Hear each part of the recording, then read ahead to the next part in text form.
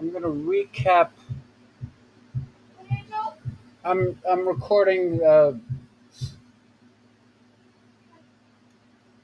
going to recap what we determined the last lesson, right?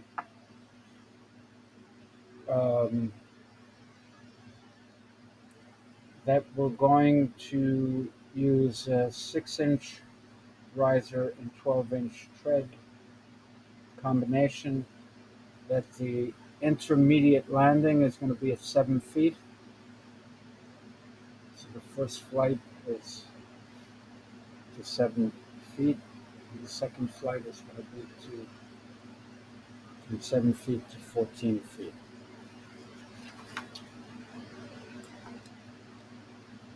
Here's the plan of the second floor. I'm going to trace it.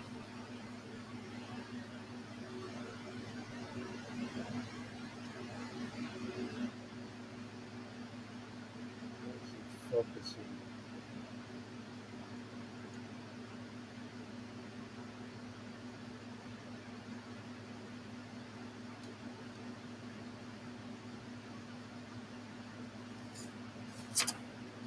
Let me try.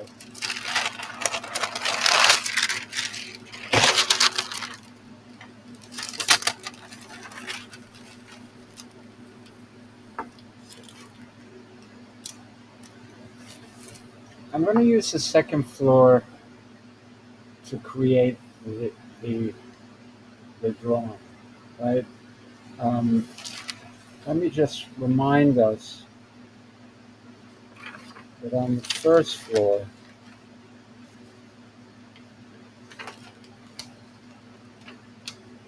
we have an exit to the street that's 7 feet from here.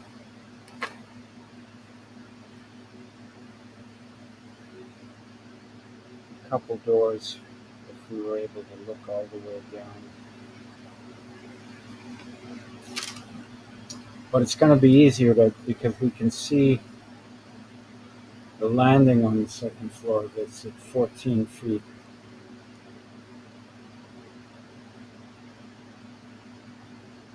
That's the elevation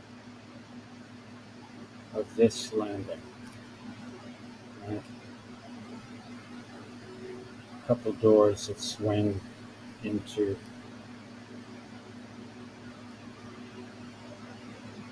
this aisle.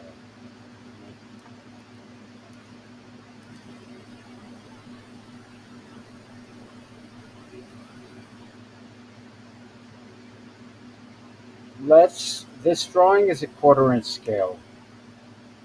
1/4 inch is 1 foot.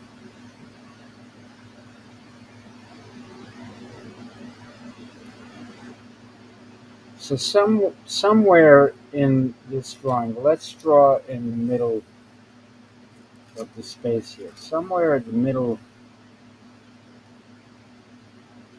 of the space, there's a landing whose elevation is at 7 foot 0. Right? That's 84 inches. That means we need how many 6-inch risers? We need 14 6-inch risers to get to this landing. 14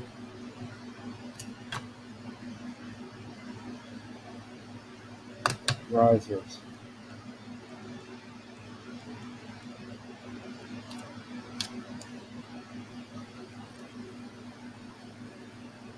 $13 treads. We showed before how the number of treads is 1 less than the number of risers. So 13 treads at 12 is 13 feet. If we were to extend the stair in this direction, the horizontal projection of 13 treads would be 13 feet. So we can measure that with an architect.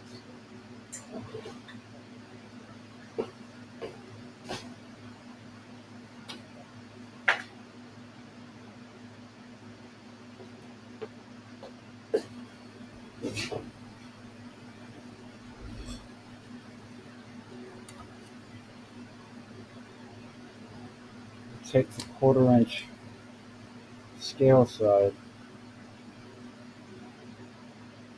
10, 11, 12, 13, and just tick off 13 feet. Right? Let's make that 4. I guessed that. That's pretty close. It's a little more than 4.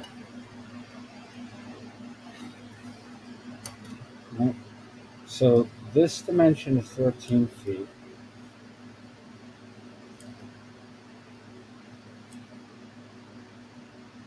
Each tread is a 1/4 inch, right? Because the treads at 12 inches and a 1/4 inch scale, each tread is a 1/4 inch. So I'm not going to draw every single one of them.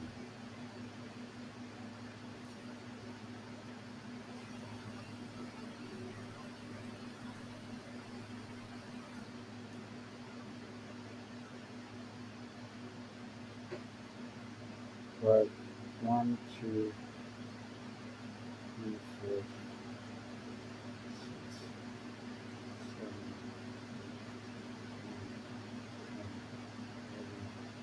8, 9, 10, 11,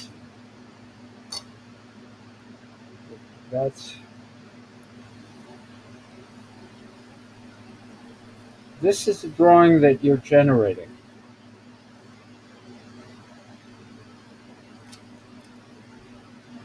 Right?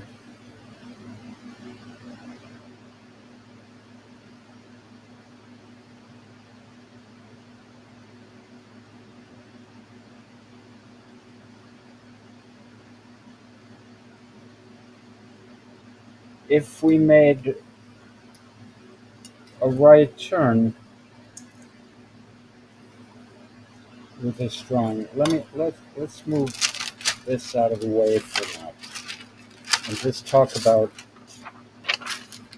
the mechanics of this stair.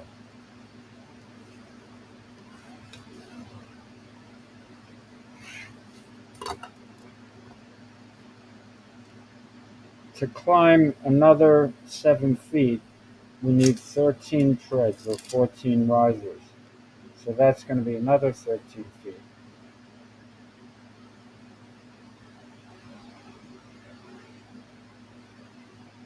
And there's my 13-foot tick mark.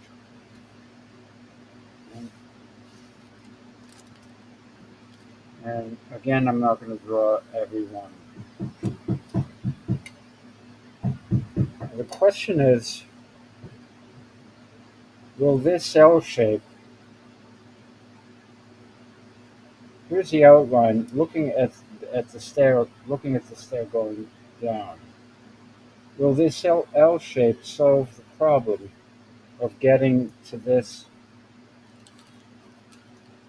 landing?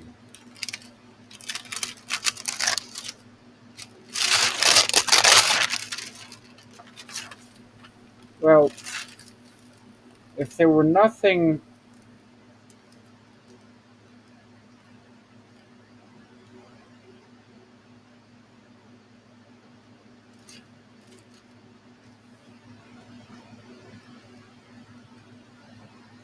okay.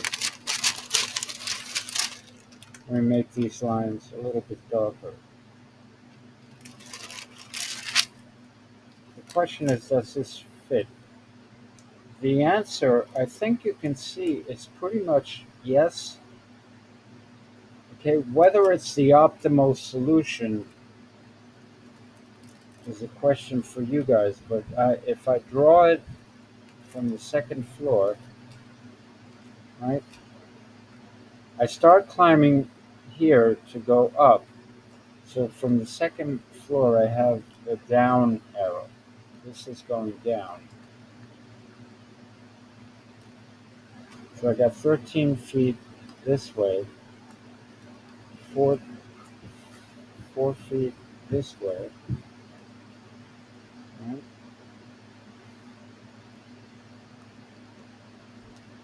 And then 13 feet there. Do I have 4 feet in front of that stair? I think I do.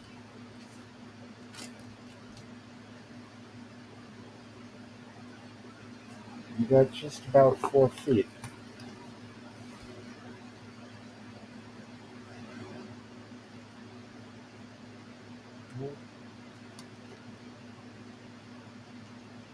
The depth of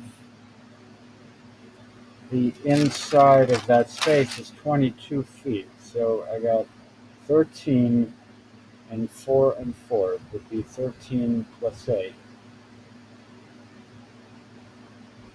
This is 4 feet. This is a 4-foot square landing.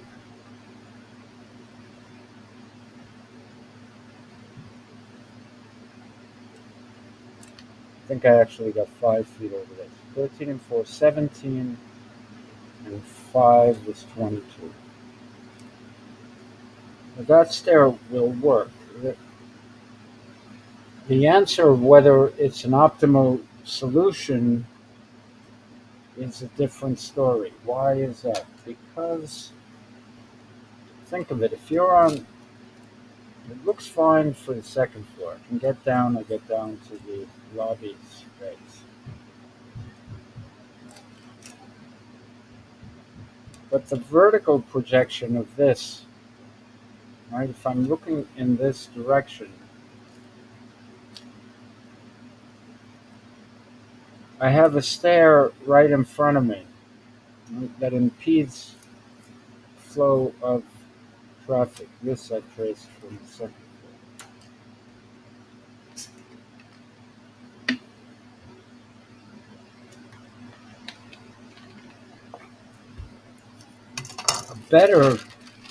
A better solution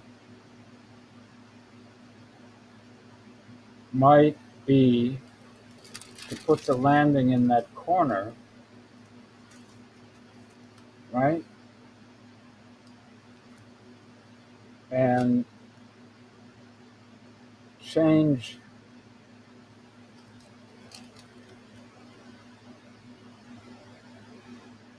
the start point of the stair. That would change the elevation of the landing,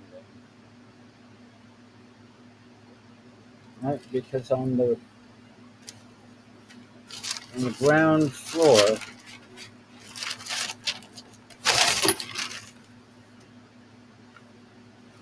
I have a door, right? So I really can't begin climbing for 4 feet after the beginning of that door.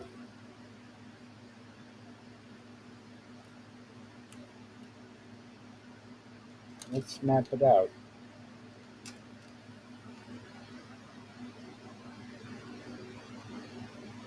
There's my 4-foot mark.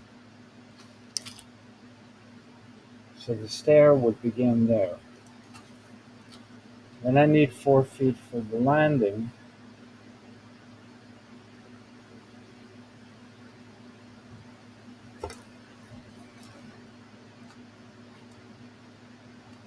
So my landing is here.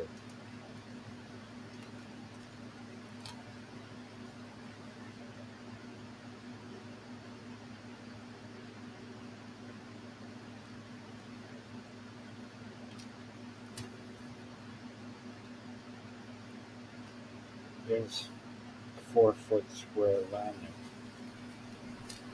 Now the question is,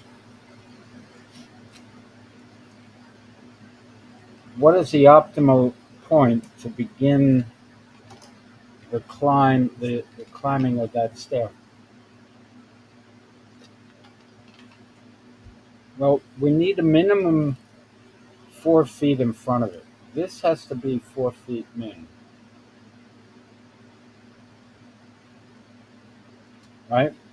But then the horizontal projection has to be perfect multiples of 12 inches. Well, I think we can manage that because these are all equal increments. So we have seven feet.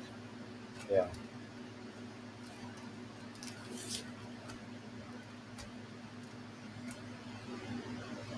This is 7 feet. 7 feet is going to give us 7 treads or 8 risers.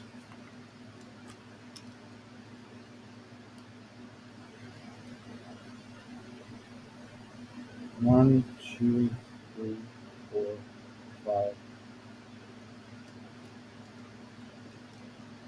Did I measure that one?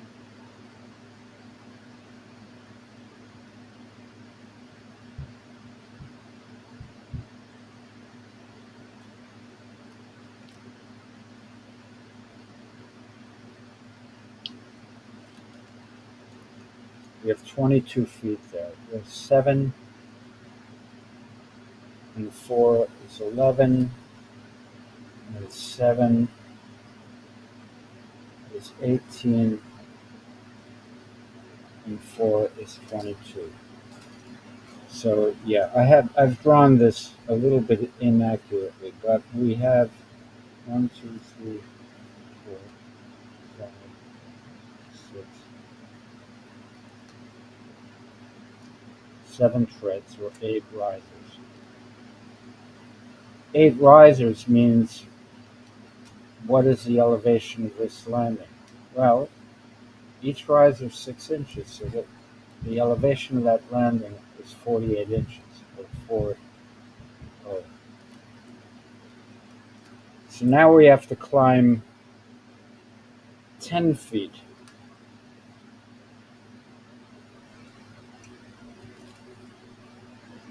So we need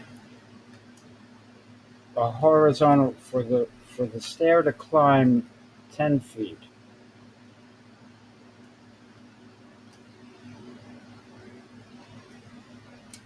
We need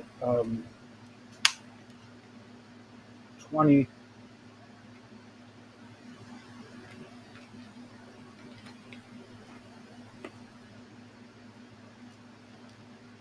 How many 6-inch risers? 10 feet would be 20 6-inch risers. So 20 risers or 19 treads at 12. Have we got 19 feet? We have more than 19 feet. So what does that mean? That means either the landing becomes bigger here or at the very top of the stair. Let's make this, let's do it from the edge.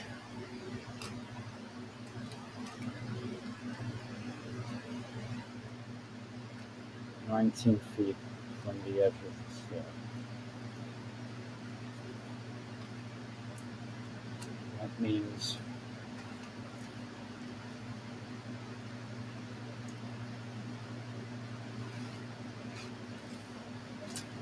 that our landing is wider. Remember, the space in front of the landing has to be at least the width of the stair. Stair width 4.0. Stair width. Okay. So here we've got another 3 feet. So we have a landing of 7 feet. Then we have a horizontal projection of the stair.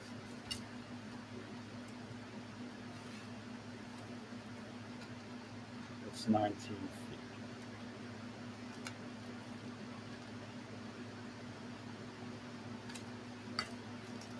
And if we were to tick off 1/4 inch increments.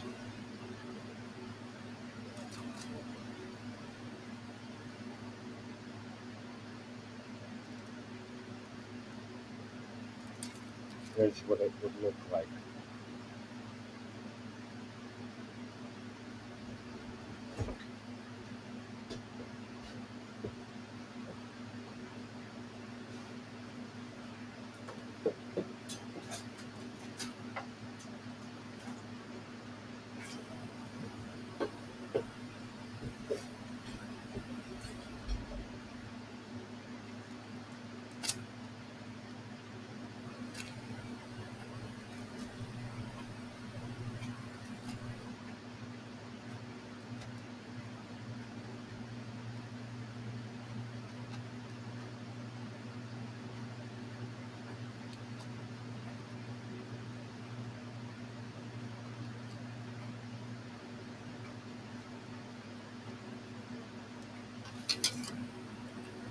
Probably want to work on scrap paper first, and then you can draw the stair.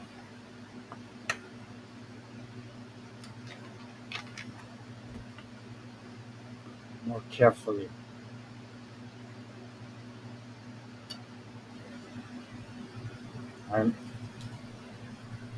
So there's our solution.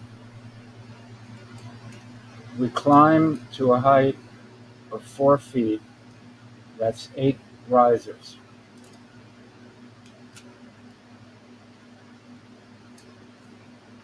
One, two, three, 4, 5, 6, 7, 8. Drawn one too many.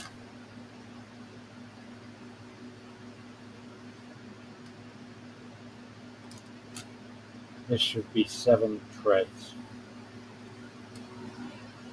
7, 6, 5, 4, 1.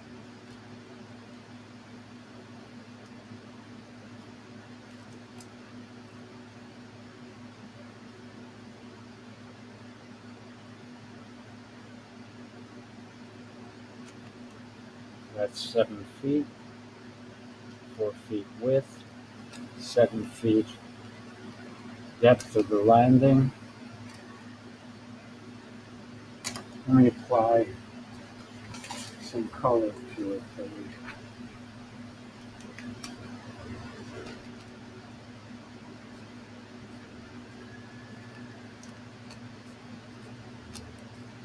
That's the landing. That's the landing above.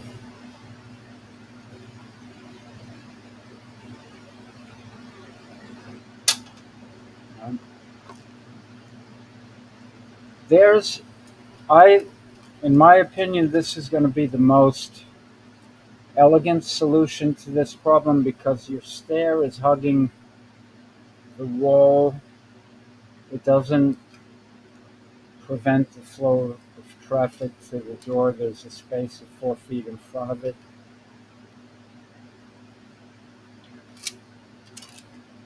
The next drawing that you need to make is the elevation of this stair. So think of it as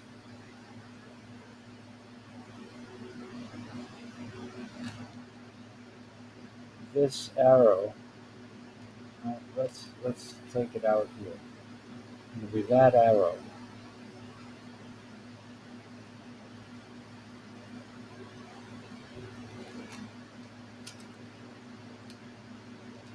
And it's going to be looking that way.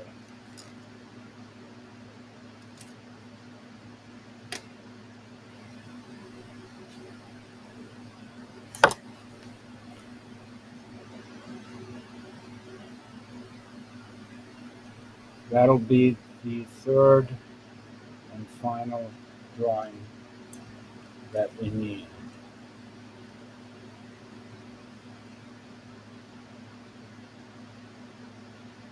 And I'll show you the convention for drawing the stair on the first floor and the second